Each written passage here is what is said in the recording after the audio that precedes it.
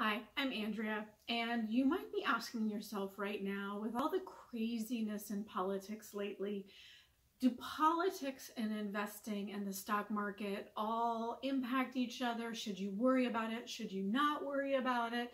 In this video, I am very briefly going to go through what you should consider and what you shouldn't consider if you are an investor versus if you're a trader. So, investor versus trader. If you are investing in the stock market and you are in it for the long term versus trading, you are trading day in, day out, you are taking positions, you are betting on stuff. Those are two very different approaches to deciding if politics is going to impact your investing. If you are a trader, it absolutely does. Now, that's not what we're here to discuss because I am not a trader, I am an investor. So if you're an investor, let's talk about politics in the stock market. We're going to break this into two categories, and that is policy and politics. I'm actually separating these out, and we'll get a little bit quickly into why those are.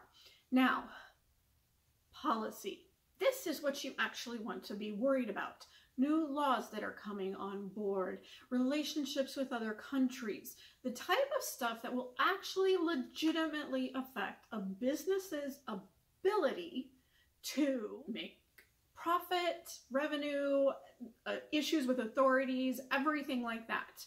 You actually do want to be keeping a loose check on policy as it's being discussed, and definitely look at it as it is enacted. And now, why do I say loose check on the stuff that's being talked about? Because until it passes as a law, it doesn't have a specific impact. So what you want to do is kind of look and monitor, is this easily going to pass through both houses? Is it going to get signed?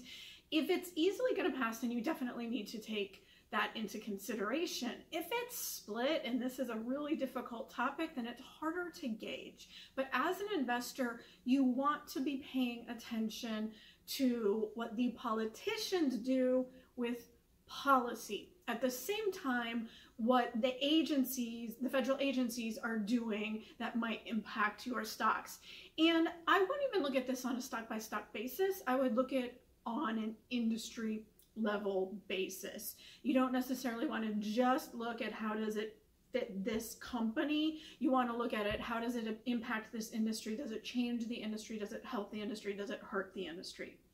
Now, the second part of that is the actual politics. And when I'm saying politics, I'm talking about this day to day, the arguing, the bickering, who can tweet what, who can do this, that just leave to the side. It is show. It doesn't necessarily have a direct impact on a stock. Now, when does this actually have an impact on the stock? Well, that would be as if it's an industry that's influenced like that. Are you in the news? Are you looking at buying a news and media company? Well, you're definitely better off now than in peaceful, quiet, unassuming times. But this day-to-day bickering does not have a long-term impact. So let's take the chaos at the Capitol yesterday. Horrible. But let's look at how that would impact your stocks, because the stock market's going crazy right now. So on one hand, we have this true threat to our democracy, and on the other hand, we have stocks that are going up and up and up.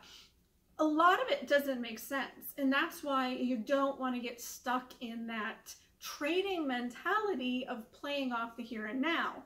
But going back to policies and procedures, what you would want to look at is, okay, this happened.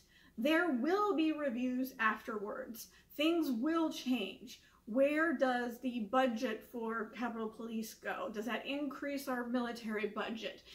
What type of industries and companies are going to be impacted by the chaos? So don't trade based on the chaos. Consider how that long-term impacts your industry. So just a quick summary here. Basically, if you're trading, then yes, this is going to have an impact, but we're not here for that. If you're an investor, politics have a lower impact on your investing, then you need to allow it. You need to look at it from a fundamental perspective of the stocks and the industries that you are looking for. And that is about it. Watch it as it influences what you want to invest in. Not taking radical guesses about what might happen, but when we get to the point of, okay, this is how we're going to fix this, and how does that apply to different industries? So I hope that helps you. If you have questions, please comment below and I will try and get back to them.